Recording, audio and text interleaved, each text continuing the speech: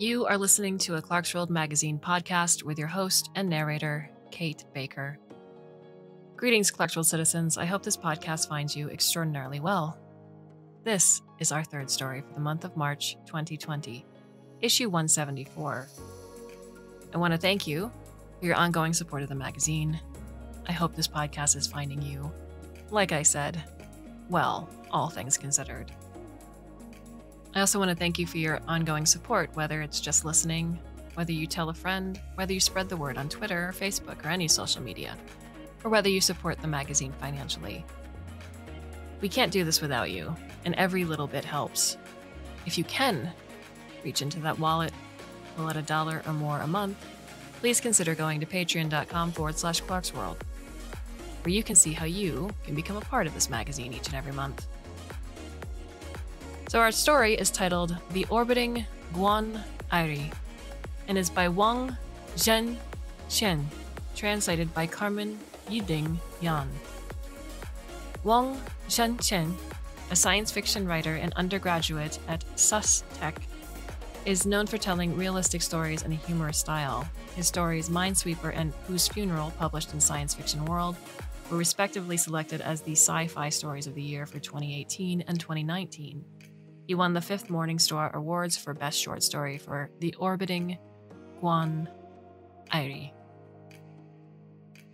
So, my dear listener, I hope you can sit back, relax, and let me tell you a story.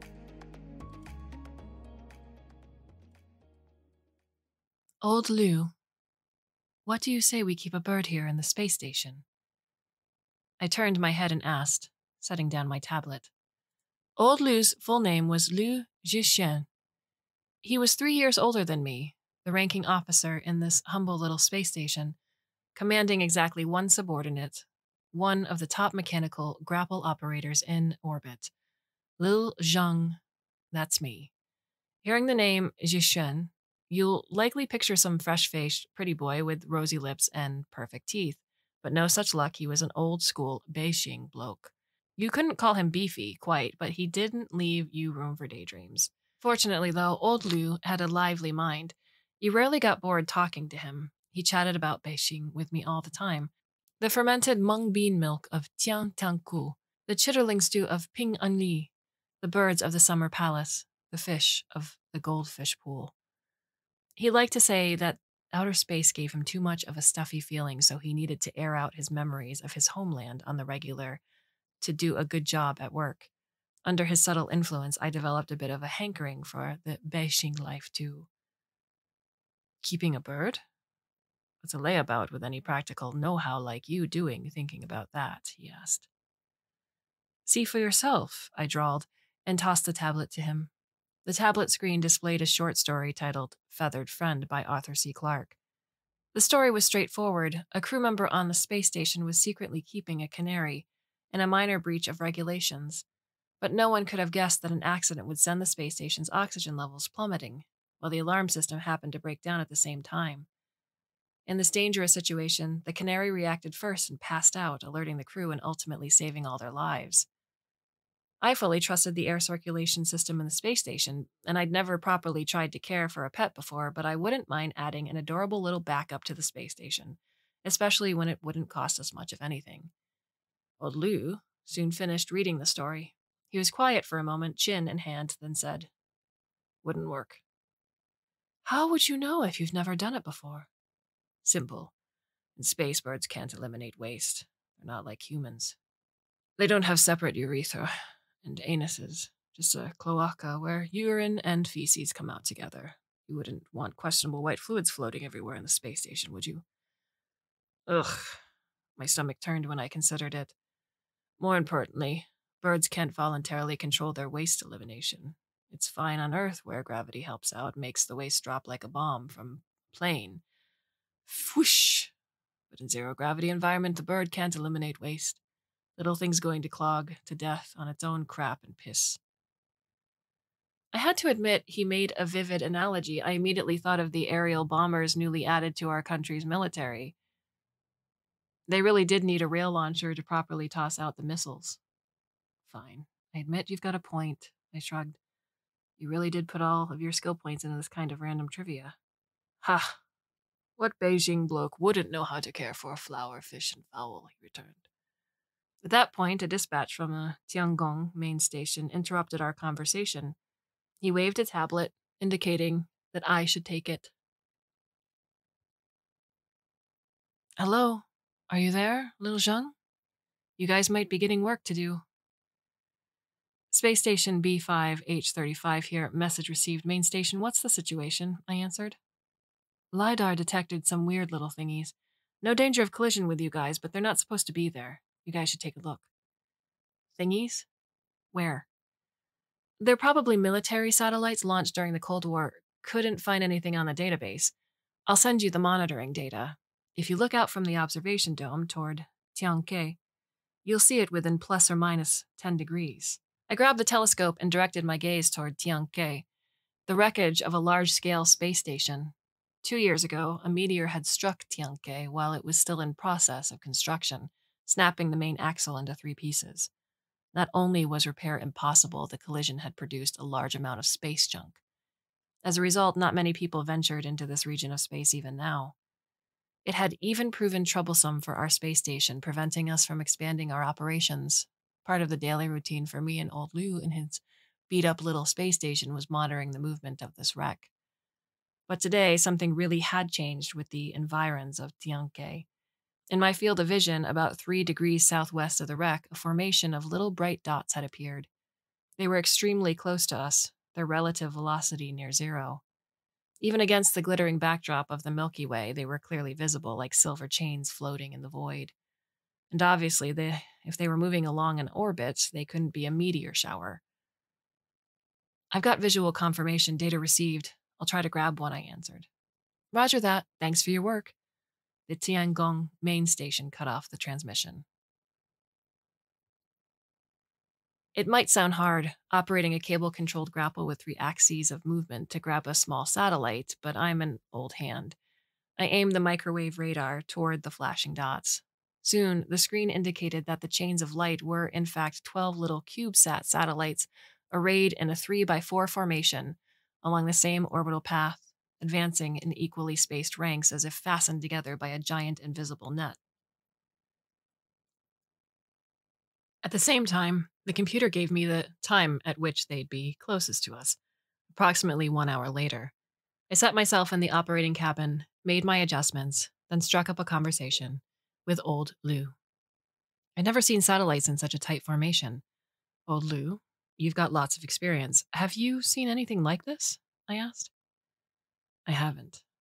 It kind of looks like when you send multiple satellites up on the same rocket, before the payload has had a chance to disperse through orbital maneuvers. He craned his neck to take a look, then shook his head. But any launch that's gotten to this stage should be complete. This looks more like someone created this formation on purpose. But who'd be bored enough to do something like that, I told him. We have a tiny window of opportunity this time, only enough for me to fetch one back. How about you take a guess what'll be in it? Didn't you say you wanted to keep a bird up here in space? Maybe you'll pick up a canary. Old Liu ribbed me, shrugging his shoulders. With that, I returned my attention to the observation platform. There's not much to say about the process of grappling onto a target. You just steer the grappling hook into the target's orbital path, fire off the RCS thrusters a couple of dozen times to cut down your velocity relative to the target, wait for it to bump into the hook, clamp down, and reel the cable back in. Other than 3 axes of movement and the zero-gravity environment, it's not fundamentally different from operating an arcade claw machine, because whichever satellite I grabbed would be followed by more satellites on the same orbital path. I decided to get the frontmost satellite. To avoid a collision, I had to reel the cable in quickly, but it didn't add too much hassle to the task. Soon we had the strange CubeSat inside the hold of the space station. Is this some kind of joke? I said.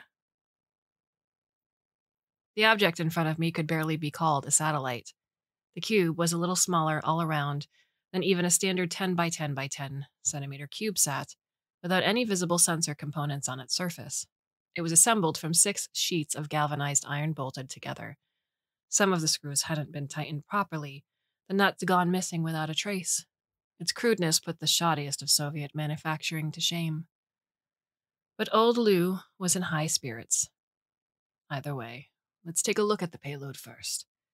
He unscrewed the top with practice movements and lifted it away. Unexpectedly, the moment the box was opened, a cloud of icy vapor boiled out of the container, forming a layer of frost over my goggles and skin.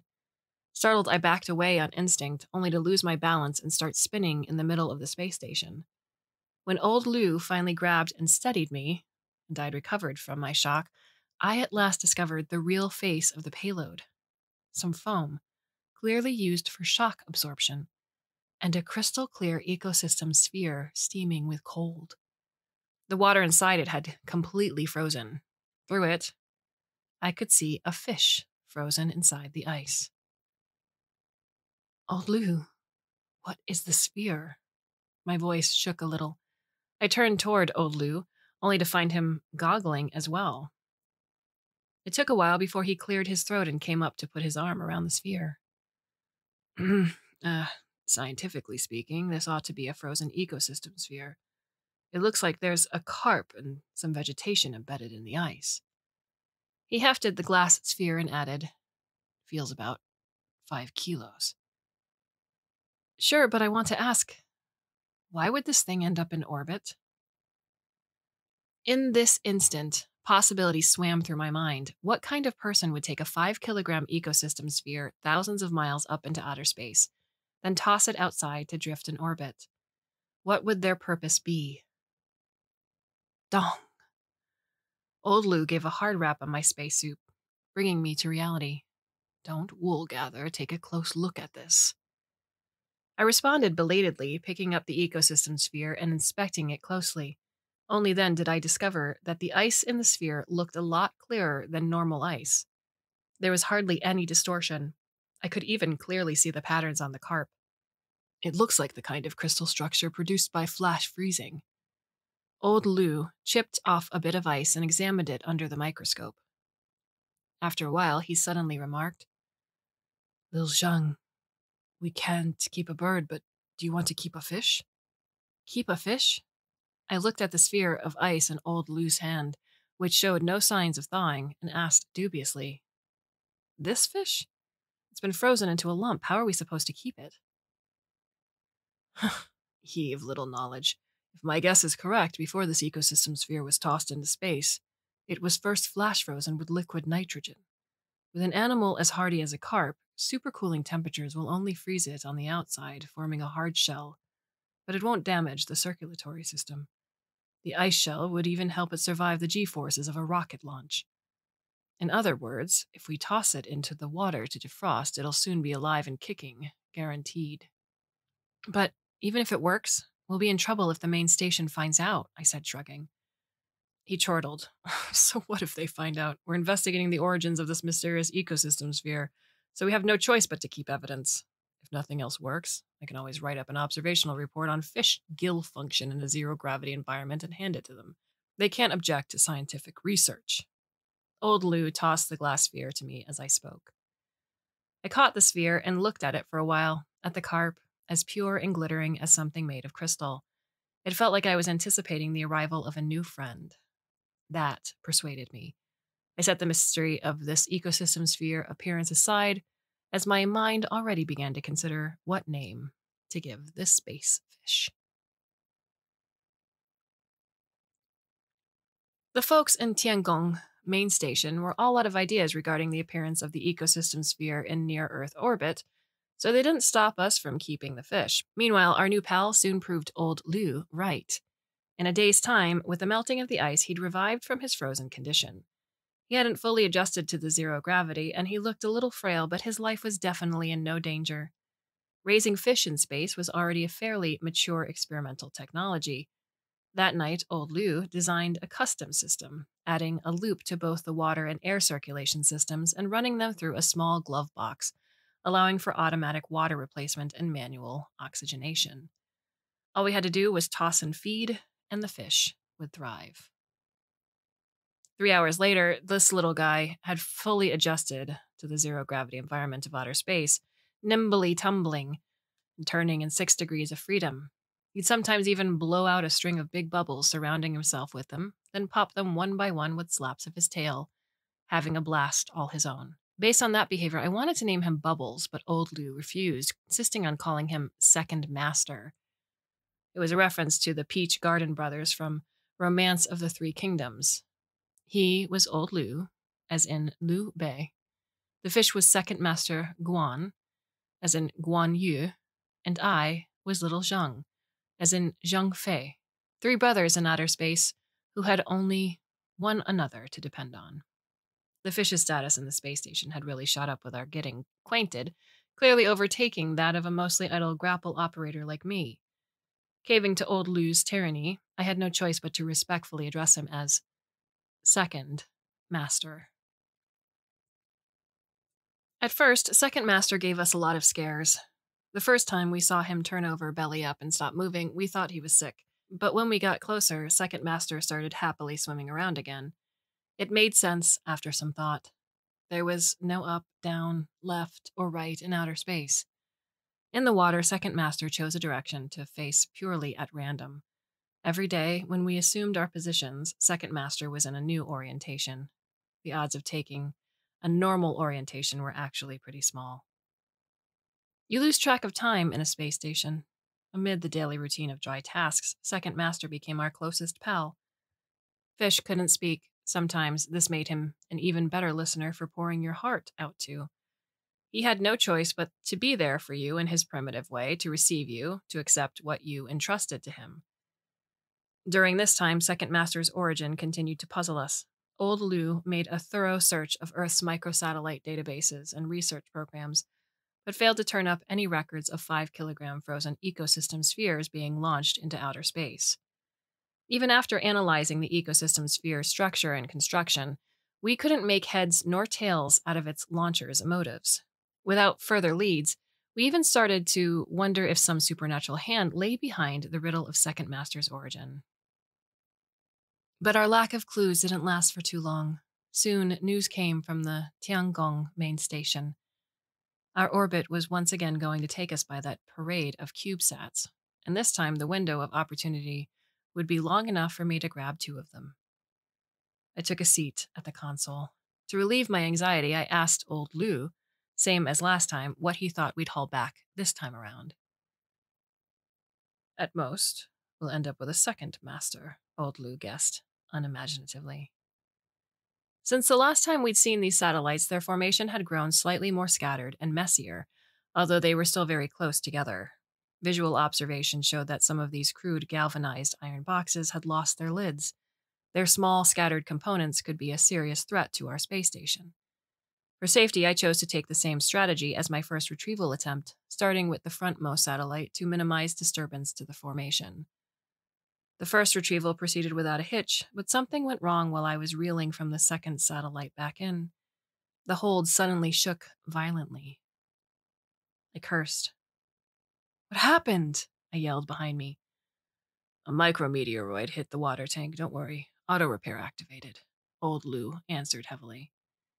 I took a deep breath and continued to operate the grapple, carefully towing the satellite into the airtight hold. Despite the shock, the retrieval process went through without any harm done. The 2 sheet metal boxes looked identical to the one before.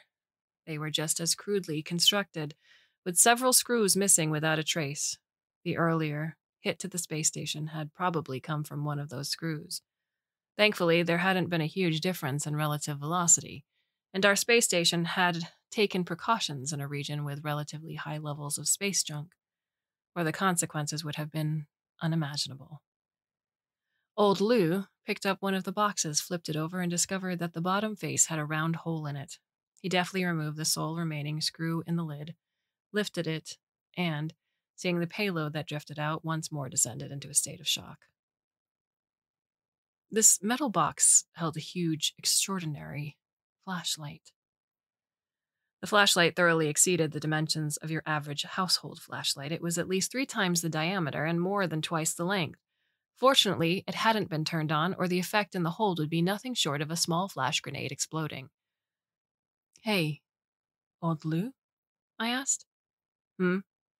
What's the cheapest rates on a commercial rocket launch? For a heavy launch, 7 or 8,000 yuan per kilo. For a small launch, 40 or 50,000 per kilo. Then, what kind of crazy rich person would spend that much money to send this random crap into space? Don't stress about it. The world of rich people is beyond your comprehension. Thanks. That made me feel 0% better. You're welcome. Old Liu turned and picked up the other metal box. What do you think is in this one? He asked. Last time we picked up a fish. Second Master Guan. Maybe this time we've picked up a real Second Master Guan, he said, giving it a wrap. We'd thought that after 2 astonishing unboxings, nothing could surprise us anymore, but reality had a knack for finding ways to rock our puny minds. When we lifted aside the galvanized metal lid, the first thing to emerge was a gold-colored cap, followed by a face. It was a familiar face, the color of jujubes, with brows like silkworms, narrow phoenix eyes, and a long, flowing beard. Following it came the body, holding an ingot of gold, drifting slowly out. Only then could we ascertain that this time the payload wasn't Second Master, but a real actual icon of Second Master Guan, drifting in orbit 2,600 kilometers from Earth until we managed to pick it up. Old Liu, this wouldn't happen to be something you chucked out there just to mess with me, would it? I said slowly, staring at the statuette as it rotated lazily in midair. Why would you think that, at a time like this? He'd frozen for a moment before turning to look at me. He'd clearly received a considerable shock, too. Once again, I descended into thought. Who would go to that much effort to deliver an ecosystem ball, a flashlight, and a statue of Second Master Guan into orbit? Was this some kind of art project or some kind of ritual? Don't sweat it too much. Drink some water to cool down. Old Liu patted me, kicked off the wall, drifted over to the drinking water dispenser, and poured me a cup. Maybe I'd sunk too deeply into overthinking. Even the water seemed to taste strange today, faintly acidic and displeasing. As I sipped water and pondered, old Liu suddenly gave a shout, interrupting my train of thought. Stop wool gathering. Something's wrong with Second Master. He urgently pulled me over to the water tank. To be honest, Second Master didn't seem any different than usual, idle in the water, gently waving his gills. But normally, once we'd got near, he'd start swimming merrily around. Today, he didn't react at all. Is he sick? Old Liu asked. When it came to Second Master, even he couldn't completely keep his cool. Don't worry, fish are hardy animals. Was he like this earlier? I felt a pang, too, and had to toss the matter of the weird taste in my mouth out of my mind. No, he was darting around just fine 10 minutes ago. I didn't think he'd suddenly stop moving. Old Liu had calmed down and was beginning to analyze the situation in front of us. Is it hypoxia? I don't think so. If it's a lack of oxygen, we'd be feeling tired too. Maybe there's a problem with your water aerator? Old Liu immediately twisted the valve on the aerator. Bursts of oxygen-rich water pumped in through the pressurization unit. The system looked just fine. So the aerator wasn't the problem. I sat cross-legged in midair, considering other possibilities. The weird taste from the water earlier still lingered in my mouth. That strange, salty taste in particular was making it hard to focus. All I wanted was to rinse my mouth out. But even before I went to get water, I suddenly felt like I'd woken from a dream. The most disastrous possibility of all appeared in my mind. I hurriedly told old Liu, "It's the water. There might be a problem with the water circulation system." Old Liu tensed all over. Instead of hypoxia, what if it's nitrate poisoning? I'll go check. He suddenly gave me a long look, then silently departed. 5 minutes later, the tank's water replacement system came to life. 10 minutes later, Bubbles flicked his tail, beginning to move again. Not long after that, old Liu came back with an awkward expression. He looked at me without speaking. Go ahead. I'm mentally prepared for whatever you have to say, I said heavily. Okay. Possibly because of the overly high calcium content in the fish feed, the purification process in our water circulation system has been under additional strain this whole time. As of last night, the system had reached its limit, only to receive an additional shock from the space junk that hit the water tank earlier, which caused the system to completely overload. Due to all the calcium-based precipitate clogging up the filtration system and lowering its efficiency, the amines from the urine weren't fully purified away and absorbed. They flowed into the water tank, resulting in nitrate poisoning. Old Liu described the cause of this malfunction with professionalism and scientific language. Great, so I have another question. Go ahead. This is the water from the circulation system? Yes. Water shouldn't have a salty taste, right? Can you tell me where this salty taste came from then? Do you need a drink to cool down too? I waved the leftover water from earlier in front of him. At this point, all the water in the tank had been replaced, and Second Master was waving his gills as if he'd woken up. Faced with my soul-piercing question, old Liu could only laugh painedly, turn away, and start poking at Second Master. Huh, I said coldly. Second Master really is your lucky carp. I'll spare you this time. I threw the water pouch aside and prepared to rinse my mouth. Wait! Old Liu suddenly called out, stopping me. What did you just say? I said I'd spare you? What? You want to drink it after all? No, the thing about Second Master. Second Master is your lucky carp. What's wrong? I asked, not understanding. I think I figured out the riddle of Second Master's origin. Old Liu pondered for a while, then suddenly seemed to have realized something. He grabbed a tablet and started looking something up. After a while, an advertisement that could only display on the dark web appeared in front of me, resolving all our confusion. Below is an excerpt from the ad copy. The name of the company is redacted to avoid suspicion of sponsorship. Still stressing over your horoscope? Anxious about your astrological outlook? With 8 internationally renowned space feng shui experts to provide manual calculations and every rocket handmade, XX Spacecraft is here to provide the highest quality, most reliable destiny alteration services. Whether astrology, I Ching, horoscopes, or tarot, we're here to help. Seize your fate by the neck. Service description. Send a lucky carp. This service gives you the opportunity to send a lucky carp into space to improve your fortunes on an astronomical scale. To prevent the carp from getting crushed into pulp during flight, we use flash-freezing ecosystem sphere technology. This service is only 199,880 yuan. Quantities are limited, so buy now. Lucky star watching over you. This service provides a feng shui flashlight handmade by a master to brighten your future from near-Earth orbit. This service is only 99,980 yuan. Quantities are limited, so buy now. Appeal to a higher power.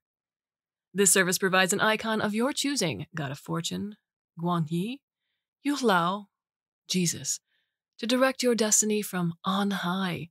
This service is only 169,980 yuan. Quantities are limited, so buy now. Okay. I've got to say, the stars hold very different significance to different people. Fortunately, we never tried to grab one particular satellite. It exploded before the 4th crossing of our orbits. It wasn't a bomb, just a harmless red flashbang, but it shone for a full day and night in its orbit. Apparently, that one was called Star of Bethlehem, for wealthy people who wanted their kid to grow up a prophet. But at least the problem was resolved, and all 3 members of our space station remained alive and well. Unlike the ending of Feathered Friend, we didn't report the whole thing to the higher-ups, just the origin of the weird satellites. That's why next time you go vacationing in space, you won't see a fishy friend in every space station. After all, I still want to be able to show my face around these parts, without providing ammo for others to take the piss out of me. Also, when you're studying the geography of space, if alongside the von Karman orbit, and the Tsiolkovsky orbit, and the Qian-Jussen orbit, you see a certain Second Master Guan orbit? Please don't wonder at it. Trust the textbook. It's to commemorate 2 spacefarers who made celebrated contributions to humanity's exploration of outer space. Old Liu and Lil Zhang.